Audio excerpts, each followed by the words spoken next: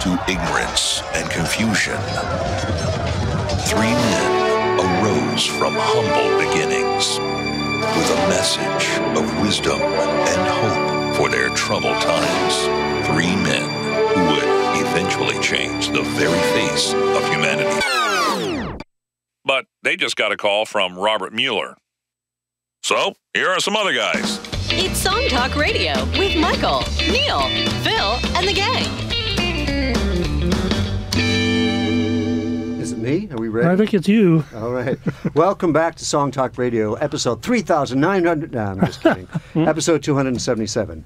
This is the show with songwriters talking to other songwriters about the craft of songwriting. We share tips, tools, techniques, and alliteration, and together we all become better at writing songs. I'm your host, Michael Prouton, and joining me are the Marvel superhero members of the Song Talk Radio Action Team. We have fantastic Phil. Thanks very much. I'm glad to be here, and it's going to be a jazzy time, I think. I think so. Notorious You're Neil. jazzy I forgot my cape. Darn it. You'll only get sucked up into the... Yeah, you get sucked up into the... What is it? Hold on, what was Not Neil? a good idea. Notorious Neil. That's true. On social media tonight, we have Magneto Micah. Hi. And finally Hi. on the tech board, it's Rita the Righteous. Ooh, righteous. Nice. During our show, please send your comments and questions to @SongTalkRadio on Twitter or Facebook, or feedback @songtalkradio.ca, and we will share them with the audience in real time. And also please stop by our website at songtalk.ca to find out how you can be a guest on our show. But you better be pretty fantastic. And our guest this week definitely is in that category. He is the master of the devil's horn, Richard Underhill, a Canadian jazz saxophonist, but there is so much more to him than that. He is a founding member of the jazz fusion group The Shuffle Demons. He has toured Europe and Canada to critical acclaim for over 27 years. You don't look that old, Rich. Rich has won a 2003 Juno Award for his jazz solo debut, Tales from the Blue Lounge, and was nominated for the Prix de Jazz at the 2003 Montreal Jazz Festival. He followed that up with the Juno-nominated Moment in Time in 2005, the Juno-nominated Kensington Suite in 2007, and his 2010 release Free Spirit. Richard Underhill is one of Canada's most distinctive jazz performers, known for his warm alto sound and his warm personality, great writing and arranging skills, and in from the outside soloing. He was awarded, oh my goodness, he was awarded the Roy Thompson Hall of Recognition in 2008 for his contribution to Toronto's musical and artistic community. And he also took home second place in the International Songwriting Competition in 2008. Second place. First loser. Yeah, I know. And that's not even covering his Hockey Night in Canada theme, being the leader of Blue Rodeo's horn section, a member of the very funky Astro Groove, and running for mayor. Clearly, we don't have enough time to cover everything, but let's try. Welcome, Rich Underhill. Oh, thank you. Wait a minute, the Hockey Night in Canada theme? We did the Hockey Night in Canada theme. It's really funny because we did it was 2004. The Shuffle Demons were 20 years old. We wanted to come back because we'd taken a break with a storm. We did a world record, the most saxophone players playing a song, and we picked the Hockey Night in Canada theme. Oh, I see. Okay, people would know cool. it, and we had done a cover of it on an earlier album. Funny thing is, though, as soon as we did that, then there was a contract, dispute with CBC, and the Hockey Night in Canada theme is no longer on Hockey Night in Canada. Oh, that's right. When Yes. it went to Rogers, CBC didn't hold on to the rights. Yeah, Something and like that. previous to that, there was it was originally written as a jingle. This goes into songwriting, actually, which is an interesting point. It was written by as a jingle for Esso by a woman called Dolores Clayman. Esso. Yeah, for Esso, because Esso sponsored hockey. And then it became the Hockey Night in Canada theme over time. Then she said, "Where's my royalties?" Well, it was a jingle, yeah, but now it's not. So this devolved into a whole scuffle, and eventually she got a big whack-a-dough, which is good. But as a result of that, CBC lost it. So so that's what it was. Yeah. When does that Jingle date versus back song. to? When was that jingle originally written? Oh boy, I think it's 50s, but I'm not sure. Maybe 60s. Maybe 60s. Okay. Yeah, you know what? I don't have the dates, but But Dolores back, Clayman yeah. is the songwriter, and she had done a lot. She was a real big jingle writer at the time. Yeah, That's good to and know. a lovely woman. We have a few other little bits of news, and then we'll get to all Rich all the time. Okay. Neil, you have some bad news. Yeah, so the thing I heard today on social media is so it was 11 years ago this month that there was a massive fire at the Universal Studios Hollywood in California, and at the time we didn't know this, but New York Times did an investigation that just got released that turns out that a lot of early master recordings were destroyed in the vaults at Universal, and the list of artists for which all these master recordings are destroyed everyone from Billie Holiday, Louis Armstrong, Duke Ellington, all the way up to, more contemporary artists like Neil Diamond, Joni Mitchell, even up to early rock and roll, like Rock Around the Clock. Rock Around the Clock, even up to like Nine Inch Nails, Nirvana, Tupac, Eminem, 50 Cent, like all these things. But the thing about this New York Times article that I found most interesting was towards the end of it, they talk about how record companies have had a troubled history with such recordings and have been known to trash them in bulk. Because I guess Universal was kind of hush-hush about this, and they didn't want it to be known. Right. Yeah. These recordings were... They do take up a lot of space. They do take up a lot of space. They I do. guess they were afraid of litigation and all the rest of it. But decades ago, employees of CBS Records reportedly took power saws to multi-track masters to sell the reels as scrap metal. And in the 1970s, RCA destroyed masters by Elvis Presley in a broader purge. So I guess it makes me wonder, like in today's day and age, like everything's digital. So were these? I guess it doesn't take up as much space as reel to reel. Well, now, so were these the master recordings? Like These are the master tapes, recordings, right? and they're the multi-track recordings. So they're like the stems. Oh, okay. Wow. So there'd be the multi-tracks, not necessarily the masters. half-inch. Well, or whatever. Originally, the beginning of the article, they refer to master recordings, and later on they say maybe some of them also included multi-track Probably a stems. Because the multi-tracks would take up a lot. They're Yeah. fun, though, because if you can go back and remix them or take samples out of it or go back and Yeah. investigate, Yeah. what was on that track that didn't get put on the album? Yeah, exactly. The backing vocals? Or... Yeah. Well, and those big 2-inch tapes, they were 2-inch huge tapes, and they're really heavy. But an album would be like 10 or 12 of those, and sometimes even more, because they would have different versions. So, and sometimes the artists don't want it because they don't have any room to keep it. Yeah. And dragging these things around is tough. My first job actually was working at Eastern Sound in the basement, going through their tape library and making sure that basically we found out who owned the tapes and whether or not they wanted them shipped to them, or if they wanted us to destroy them. That was my next question. Like, why would you go and deliberately destroy stuff? I mean, this was a fire, obviously it was an accident or something, right? But why would you go and just deliberately destroy stuff like you that? run out of room. Without, no, but without, I mean, maybe there was a bit of a trying to track down who was the original artist, or try and get a historical society or somebody to take them on. And often when you make I'm sure when they made the song, it wasn't precious. They're like, okay, how much? Okay, I'll knock it off. And banged off another hit, whatever, and then go and I'll get money for it. I don't care. Like you don't. It's only now that people are kind of being so there's a Rock and Roll Hall of Fame and these things are works of art and we can remix it or preserve it. That wasn't how you thought back then. Well, I got rid of, I had about 35 reels in my basement from the 2-inch days, and donated them to a studio because you can record on them still. Some of them. Some of them are too old and need to be baked specifically and at a low temperature for like maybe 200 degrees for a couple of hours, and then the tape, the acetate will stick, or the tape particles will stick, and you can take it off, and then it's gone. Like you can transfer it, and then it's gone. But I did keep the first album with Spadina Bus and all that. I kept those tapes, but the rest, they were just heavy and sitting there, and I didn't really care. So I'm in that category. I'm a record label destroyed Shuffle Demon Masters. Right. So there'll be no remixing Spadina Bus. Well, no, I do have those. Oh, okay. All right. Well, because no, you didn't have them transferred first or anything to. I did. Not a lot of them. The Spadina Bus, like that first album, Street Nicks, I did. The other ones I didn't bother with. Yeah. Because whatever, we have it on a digital. Like we have the 2-inch, the 2-track digital master, and I don't know. I just didn't think anyone would really care. Even digital is not forever. I mean, absolutely. I remember used to back up projects onto like CDs and DVDs, and they do not last. Even a few years. Quicker. Tape, no, I know. I have a bunch of DVDs and CDs that are probably fairly buggy. So maybe vinyl was the right answer. Well, that's true. Actually, sheet music. As long as the climate change doesn't go. Just get someone to transcribe it to sheet music. That's true. So that was some sad news. My news is quicker and a little happier. Elvis Costello was given the OBE, the Order of the British Empire. He was going to decline it, but his mother kind of shamed him into it, so he decided he would accept it. Though he did say it was kind of depressing because it made him realize that nobody listened to his lyrics. They listened to his lyrics. They would not have given him the OBE. Yes, but he lives in Canada now, right? With and in New York, and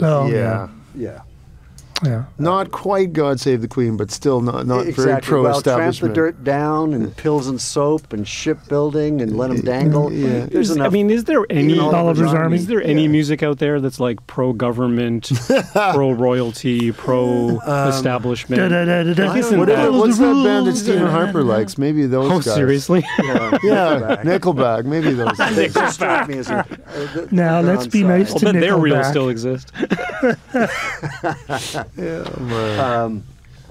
Well, Okay. you play the saxophone, a decidedly anti-authoritarian instrument, Very banned much. by both communists and Nazis. Right on. That's good. You know, I guess the capitalists still saw an opportunity, and that's why it's around. And you were saying before the show, it's a very young instrument in the grand scheme of things. Yeah, I'd say maybe it's 175 years. I know I went to the 150th anniversary of the saxophone. I did an interview with that, and that was a while ago. So it could be 170 now. I'm not sure exactly. What was Adolf the Sax. precursor to the sax? There must be another instrument that was kind of... Adolf Sax was this guy who was inventing all these different kinds of instruments, and it was a lot of it was because they needed marching band instruments at the time that projected a bit more. You know, the clarinet was a reed instrument that was useful, but it was straight and not. It was loud in the high register, but not in the other registers. Pointed down, and so they wanted things that kind of projected out and had a big brassy So sound. you could fight with the trumpet. Yeah, you could. Yeah, Right, yeah. right. So that was the original impetus, and he developed actually all kinds of really different, weird instruments that were half sax, half brass instruments. You know, with cool. He had a Dr. whole Seuss, line. like- Yeah, absolutely, yeah. Dr. Seuss. Yeah, and so then it basically refined itself, and he survived many attacks on him and his company and bankruptcies and everything, and now we have the sax.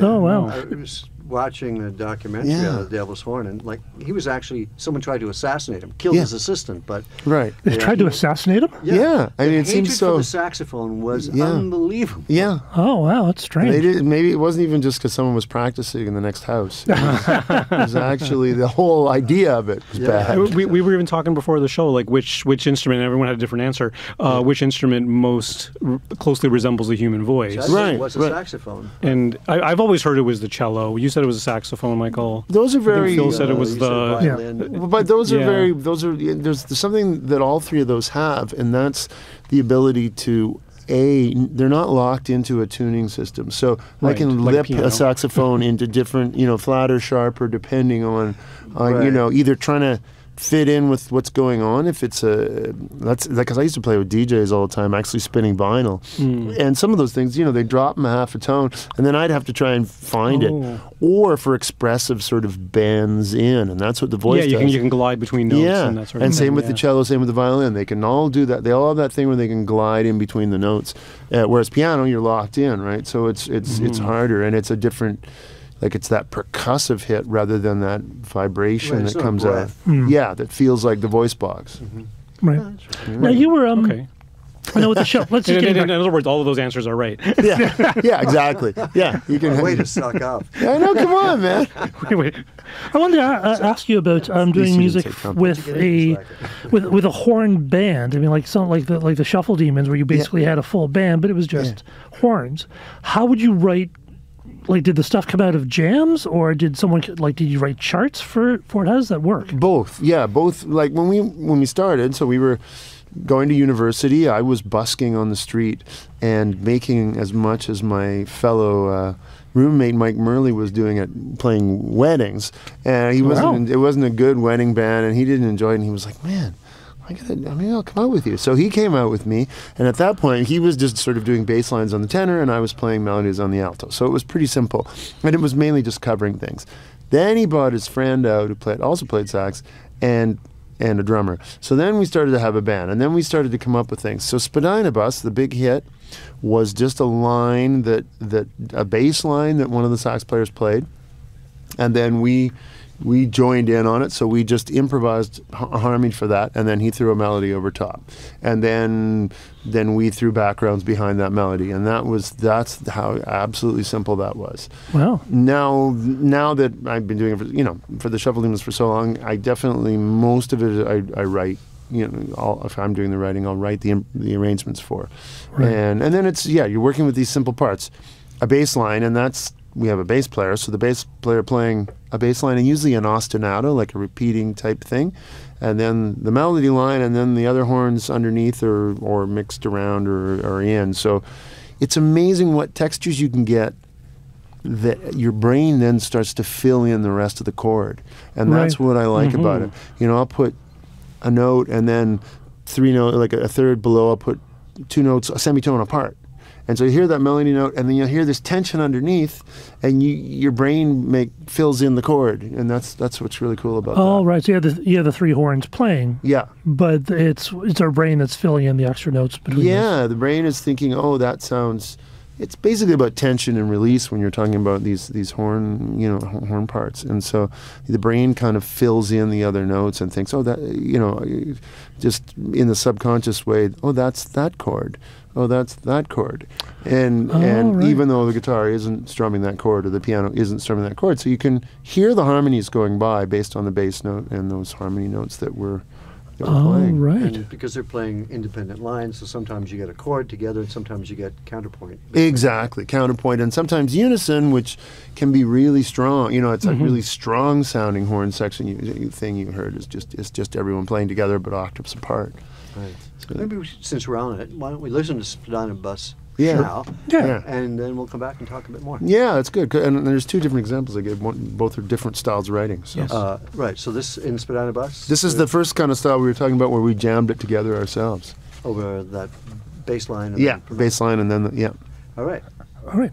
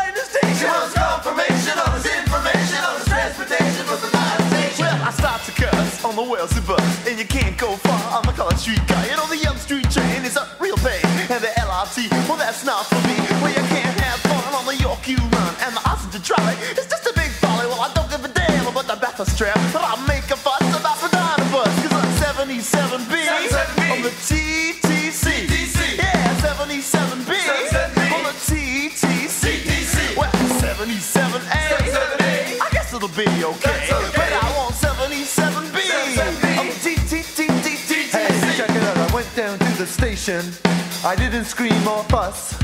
I did have lots of patience waiting for that bus. Dug deep down in my pockets to try and find some coin, but much to my chagrin, all I found was my groin. Hey! Spadina bus! Spadina bus! Spadina bus! It's raising quite a fuss. Spadina bus! Just wanna get on the bus.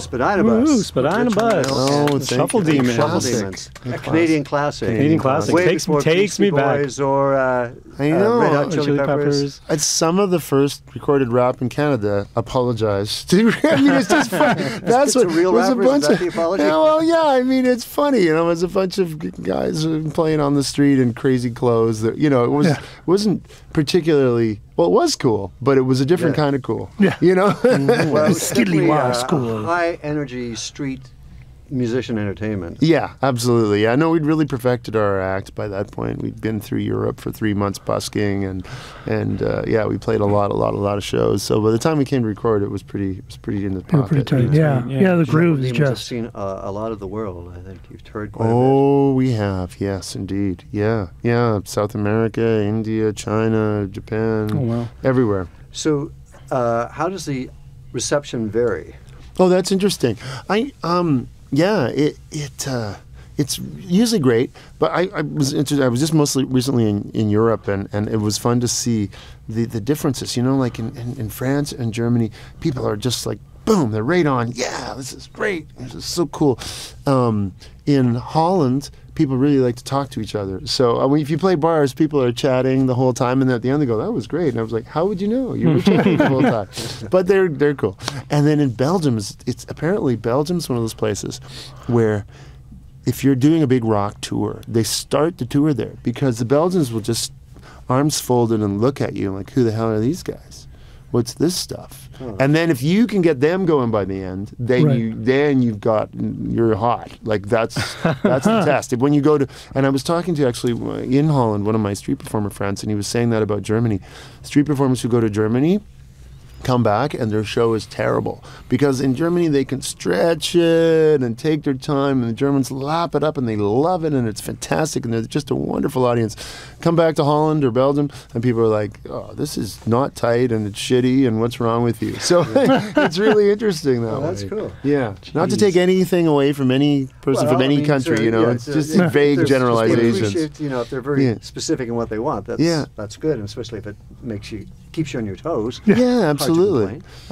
Yeah. No, generally well received wherever we go, and if not, we work damn hard to make that happen. Because I was curious, because the saxophone fits into different cultures' musical histories differently, right? Right, that's right. Whereas, when you in India, for example, it might be a bit more of a novelty. Although lots and lots of Bollywood music now, of course, has it, right? But it's not. You can slide and play kind of different scales on the sax easier than you could perhaps in other. Right, that's true. Yeah. And there's as I say, there's lots of incorporation of all kinds of styles in Indian music now, right? So it's not as much a novelty as it would be, but Europe, has a longer tradition of these brass instruments and stuff, so that it wouldn't be as different, I think. I want to ask a question about actually the writing process. Yeah. So when you're writing stuff now, do you start off on a piano and then arrange it for the horns, or are you doing it on the horn, or? A lot of different ways. I start off on the iPhone or the phone, and whatever phone it is. So. Yeah, I know. Sorry. Yeah, and I'll just record ideas. That's what I do first. It's like I'll be playing. I'll sometimes be in the middle of a show, and an idea will come to me, and someone else will be soloing, and I'm singing an idea in. While you're watching a show, or while you're on stage? While I'm on stage. Sometimes I'm on stage. Why not? Yeah, it's nice. and then do you go back over all these little snippets that you've recorded? Exactly. So then, if I'm doing an album of my own material, whatever, then I'll go back over the snippets and start listening, and some of them are flagged, and I know, and over time I'm often working on a song that I'll think, oh, that's a great bridge for whatever because I often write choruses, and then I find a great difficulty writing verses, so then that could be a verse, and then I'll record that and I'll label it verse of whatever song. So yeah, the assembling of album part is then going through, listening to all these snippets, isolating the best ones. Sometimes, I'll transcribe them onto a music writing program, just the melodies, and then sometimes it's so easy then when it's digital to throw one into another one and change the key quickly and then go, oh, actually, what I thought was the bridge for that one is the melody for this one. So I've had many little mashups like that have worked really well. So that's getting the melodic information in. Then afterwards, in terms of writing harmonies and things, I often do it on the computer, sometimes, and then sometimes on the piano as well. And going back to the melodic ideas, sometimes I'll do sax things too, and usually record it. Same thing, I'll record it and then go back and find it and think about it.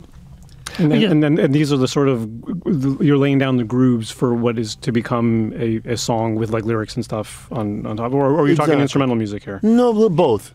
Yeah, so often I'm laying down sort of melodies to what then I might write lyrics to, or I might have, once again, I might have a hook, I might have a chorus kind of thing. Even if you're thinking instrumentally, are you still thinking in terms of verse chorus, like sort of song structure? Not quite the same, but similar, yeah. But you're right, I mean, it is different instrumentally. I'm often thinking of melody, bridge, rather. So it is sort of like verse chorus, I guess, but it's not. It's true. Sort of an A part and a B part. Yeah, but it's not like that.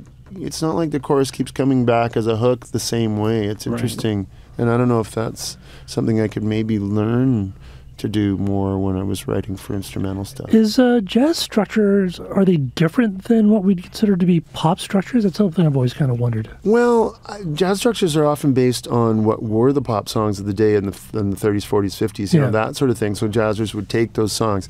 A lot of those structures are really sort of like there's one of them, A, B, A. So, you know, 2 times through a melody, a bridge thing back to that melody, and the endings of those A's might be different, or A, B, A, C. Once again, same kind of thing.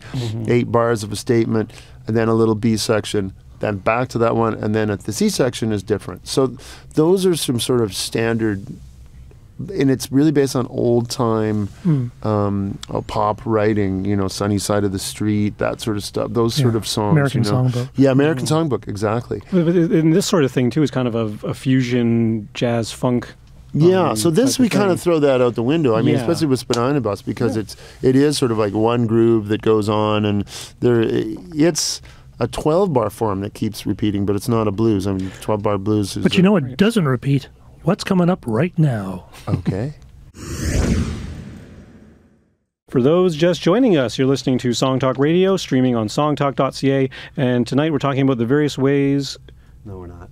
No, we're not. Tonight we're talking to Richard Underhill of the Shuffle Demons. Don't forget, we love to hear from you, so please tweet in your thoughts to us at Song Talk Radio or via email feedback@songtalk.ca. We'll share your thoughts here on the show. And you can find links to all the products, books, and web services we mentioned on the show on our resources page at songtalk.ca. And coming up on the show in the next couple of weeks, June 18th, neo-soul artist Robert Ball is joining us.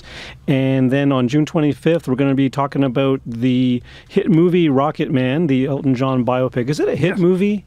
I think it is. Critically acclaimed. Critically acclaimed. When I went to, I think it's second or third. I saw it on opening weekend Sunday night, and that theater was vacant. There was like 12 people in that theater. Really? Yeah, North York Empress Theater. I don't know. Is there a game on? Maybe not. Yeah, no, it wasn't game. It was Sunday after. It was Sunday the weekend that it opened. Oh, okay. I don't know if it was game night. It's a great movie, though. It was, yes. And if you're in the Toronto area, please join us. Our next Songwriters Meetup is on Thursday, June the 20th, from 7 to 10 p.m. at the Transat Club. It's free to join and free to attend. Stop by songtalk.ca for the link. Back to you, Michael. So you're saying that next time I write your script, I should get it You should get the details right. Yeah, so we'll have to get the assistant to work on I that. did, but I must have printed it out before I changed it. So I apologize. So let's get back to the structure again. That was interesting.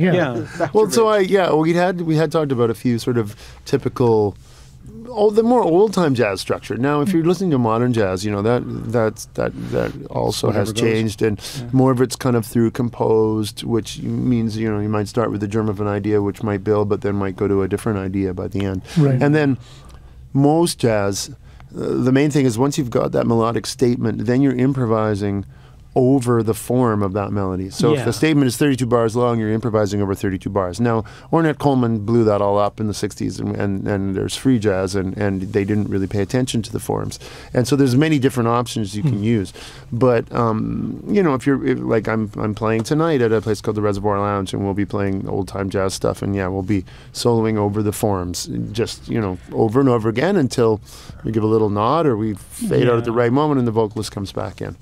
Right, we did that. I did that. I played piano in high school for a fusion band. Oh yeah, and it was the same sort of thing. It was like a little bit of calypso, a little bit of jazz, a little bit of funk, whatever. Fun. And it was like like a 12-bar, 24-bar sort of loop, sort of thing. And then the piano and the bass and the guitar would continue comping. Exactly. And then everyone would just take a turn. The saxophones would take a turn. The trumpet would take a turn. And the drummer took a turn. And the rest of us just leave the room because we knew he was going to go on for hours.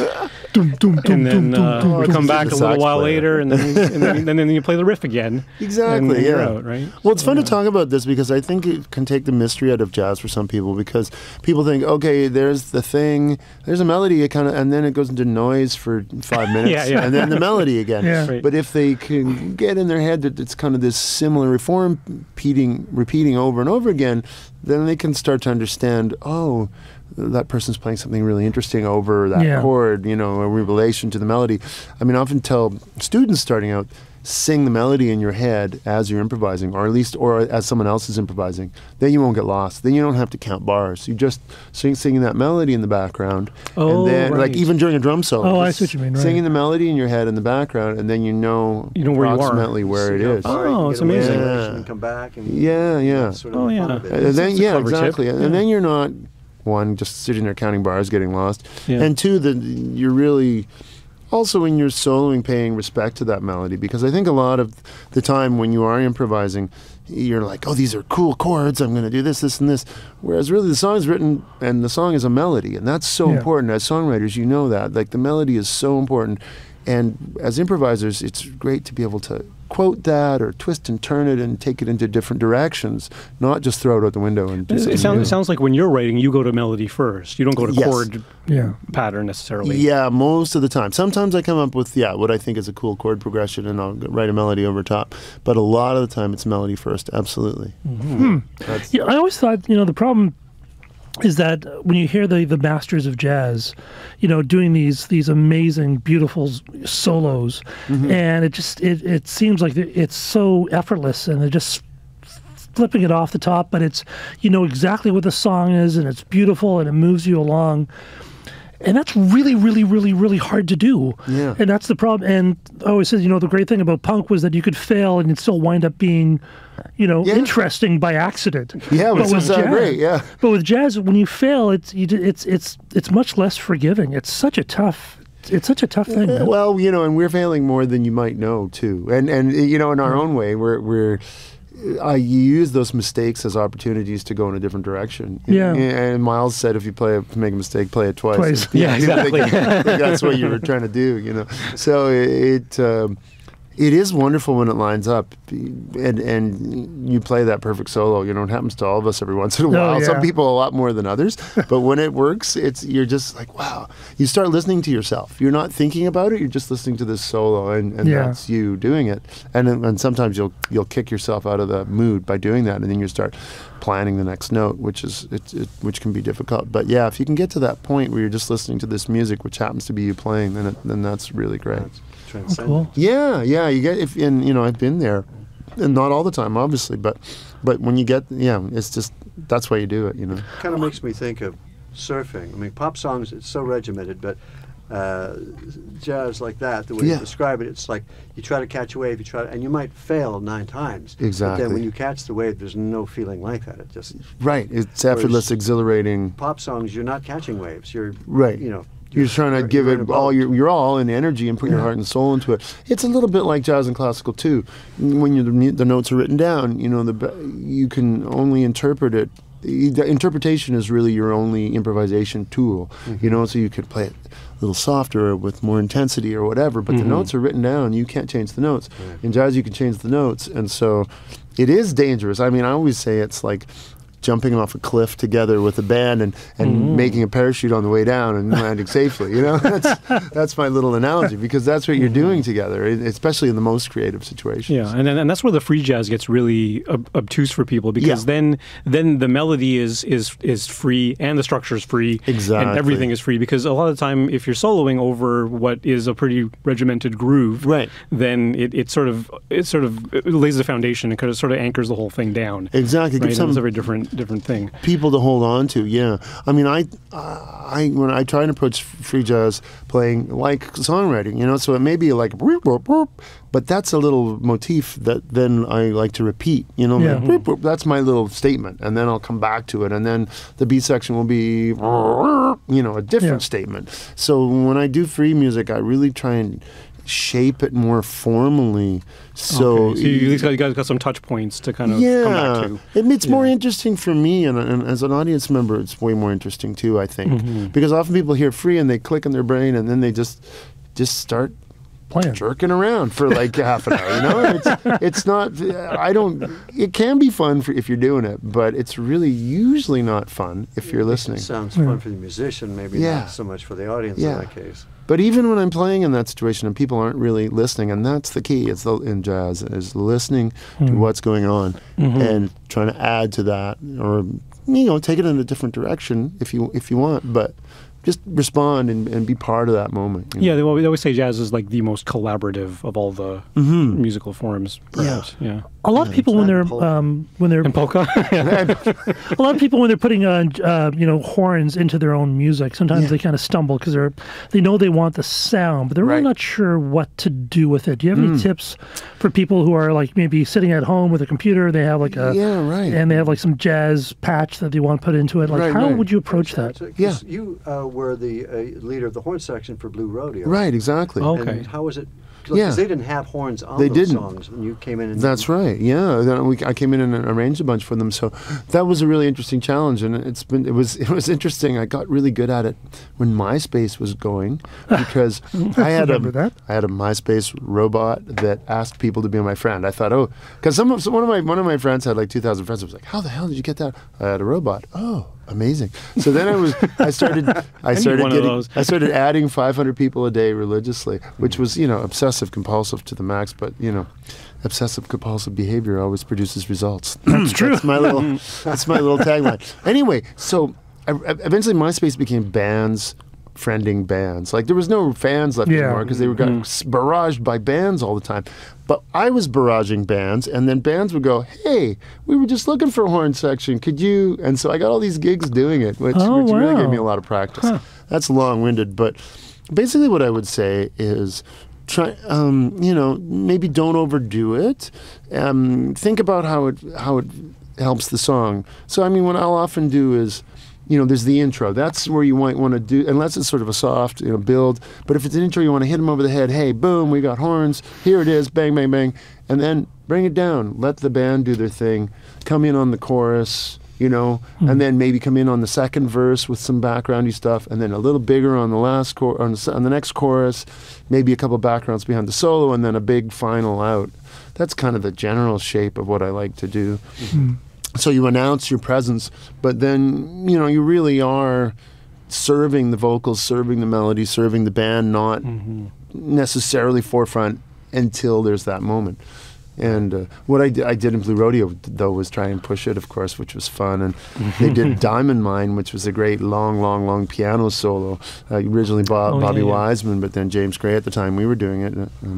And so I wrote some real spy-type backgrounds, you know, which really fun, and it gave it a cool kick, you know, and it gave them what they wanted too. They didn't kind of John Barry stabs. Yeah, really cool stabs and weird rhythms and things, and it was fun for them. It gave them that jazz thing in the right moment. But you didn't do that in Days in Between or you know, songs that were more straight ahead. You know, you waited for the moments. And that's what it is, you know, waiting for the moments when you can pull the elastic and stretch it. But when it really isn't right, and, you know, it can sound a bit mishmash. So for you, is it just as creatively rewarding to support a band like Blue Rodeo as opposed to doing, like when in Shuffle Demons, for example, it's kind of the heart of the song. This is the horn groove. Right, exactly. Right? Yeah. Where that it's kind of an add-on thing. Does it matter either way? Well, I like them both, and they're different emotions. I mean, when it's the Shuffle Demons, I'm kind of leading it, and so it's a bit more focus and pressure. So that's good and bad. You know, you get to control what's going on, but because you're controlling what's going on, you can screw up, man. You know, so So it's almost like the inverse thing. Like everything else has to support the horn groove. Yeah, exactly. Right. And so with rodeo, it's you're supporting the song and the singer, and then you have your little moment to shine. There'd be a solo or 8 or 10 or 8 bars or 24 bars or whatever, and that's that you got your moment. And I mean, with them, that moment maybe was in front of 15,000 people, or we did the SARS concert, that moment was in front of 400,000 people. So that's a different, there's less pressure in some ways and more in others. Right. And what about the details of arranging, for 3 different horns or something like that? Like you got to be sort of aware of the ranges of the different instruments and that sort of thing. Like I think Phil, you were alluding to like someone's doing it at home on like a MIDI. It's like and it sounds sort of kind of dumb, probably simple, but I mean if you're a guitar player or you're a piano player, and you have a C7 chord, right? It's kind of jazz. Yeah, nice. So if you get C7 jazz, I mean, what would you be? Would you be doing the octave and like a third, or an octave and a fifth? Yeah, it really depends on. Yeah, it depends on what kind of what the song's like, right? If it is C7, then you might want to add some colors into it. So we often do, if we're doing horn arrangements on the fly, and there's 2 of us, it's funny, 2 is easier than 3, because there's 2 notes, then you can pick the juiciest notes, which are 7 and third. So you play the flat 7 and the major third, and that's a tritone in between, the devil's interval. Right on. Right. But that, as they say, so that, as horn players, we go, we'll start and they're doing the third. Okay, I'll hit the 7, and then we follow it around. I mean, we do on the spot horn pads all the time by just tracking around the 7th. When you said that, my intuition was like you're probably going to go with the 1st and the 5th, right? Just because it's consonant and everything, right? Like right, but that's the thing. As the horns, you're adding more color. You're not. Everyone else is taking care of that, right? So you're bringing out that element of contrast. Some of the sweeter or more different notes. Then sometimes, I might go 9 as well. Like we often do at the end of a song, we'll do 6/9. If we're so to speak. Right. I mean, sorry, it's a family show. No, I'm just no, that's the stuff we wanted to talk about. 6 and 9. No, but so if it's in C, we'll play the A and the D. The horns might do that, and then if someone's playing the B flat of the C7, then there's that clash, and that's what we actually like. That's what we're looking for, is that major 7 clash in horns in terms of giving it that juicy sound. It's cool because this podcast is a great thing because I heard on the radio Oscar Peterson talking about jazz, and he said jazz musicians are always looking for the major 7th interval. So either that little clash, a semitone or a major 7, and so we'll take a minor chord like D minor 7 or whatever, and by adding the 9 between the 3rd and the 9, you get that major 7. So you're always looking for that major 7 or semitone or tone crunch, and that's the crunch that really makes the horns jump, or just gives it that grind that makes it sound cool. Yeah. And then on the other hand, if you want to do something really powerful, that's when you go unison or octaves, and then it sounds like the biggest thing you've ever heard. Like a lot of the Afro-funk music, which I really love, is trumpet, baritone sax, and tenor sax, and they're like 3 octaves apart, each one covering a different octave. All playing the root? They're all playing the melody, but they're not playing harmonies together. And then that's like, this is, everyone else is grooving, and this is the most powerful horns you've ever heard. What notes are they playing? Oh, they're all playing the same notes. Is that when you get more into like the pop side of things, like the Earth, Wind and Fires and the Phil Collins and those kind of guys, and that sort of thing, right? Yeah, and the arranging techniques would be also, on some part you'd all play unison, and on another part you might play harmony. And often the pads, which are the whole notes behind a softer section or a section you don't want stabs in the way of the vocals or whatever, then you'll play nice chordal pads, going along. And then when it gets to the chorus, you want some jump, then you'll play the stabs. Oh, okay. This is really cool. We have one more song to play, I think. Oh, yes. It's just about this one. All right, this is Sell Me. This is from the Shuffle Demons' latest, although we have another one coming, but it's not quite done, unfortunately. But this is about 5 years ago. And, this is an idea that I had for the song, once again recording on my phone, and then these horn lines are very written out. It's what I did. But also there's the odd cut and paste mistake that you make with your music program, which changes things. And oh, hey, that's a good idea. And so there's a little horn soli, so a horn, not a solo, but all of us playing together, they call a soli. And we go up different intervals, and that was one of those things that are so easy to do with your cut and paste on your once you've got it in the digital, but it sounded pretty cool. And so is that an alto, or are they still two yeah, tenors? so this is actually alto, 2 tenors, and because it's a Magic recording, we added baritone as well. So this has got 4, not 3. Oh, cool. Nice. There you go.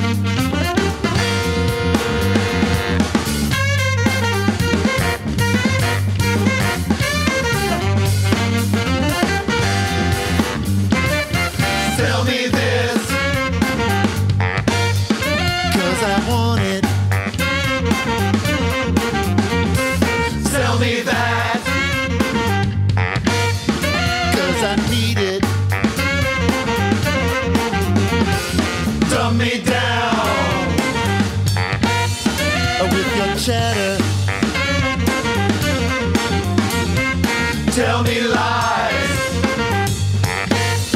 'cause it don't matter.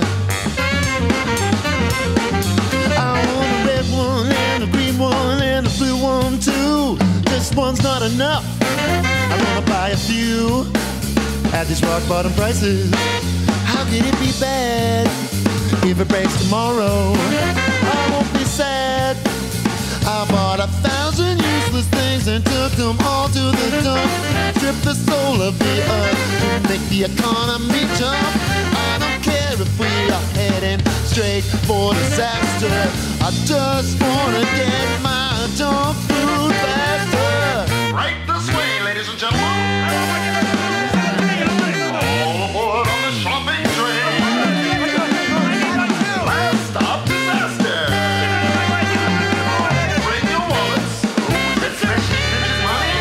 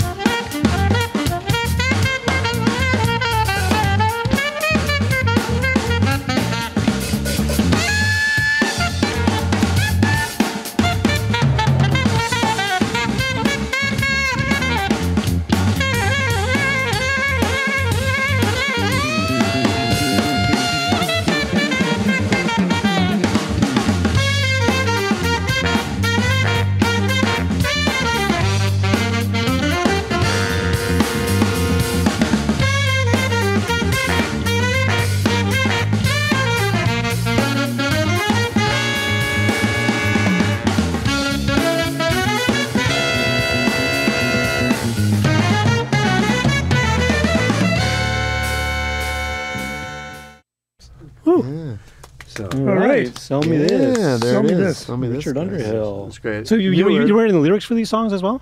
For that one, yeah. So I do write lyrics for a lot of the Demons ones. Sometimes we collaborate, and sometimes other writers. It just depends.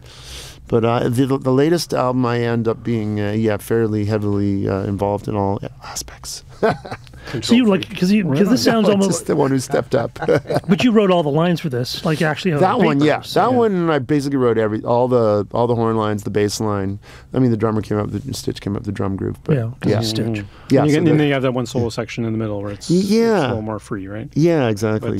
But still, like I was saying before, like still pinned down by the groove. Yeah, exactly. Right. Exactly. Yeah. So the Demons will be touring, and eventually there'll be another album. Yes. Sooner rather later. Yeah, I'm hoping mid-July or something. So soon. Yeah, it's soon. Yeah, I just need sort of this last tune, lyrics for the last tune, and our artwork, and the mix. Most of the mixes are done, so we're getting there.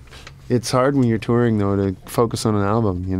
Yeah. So logistics. And do you still do all your arranging, or do you have a tour manager now?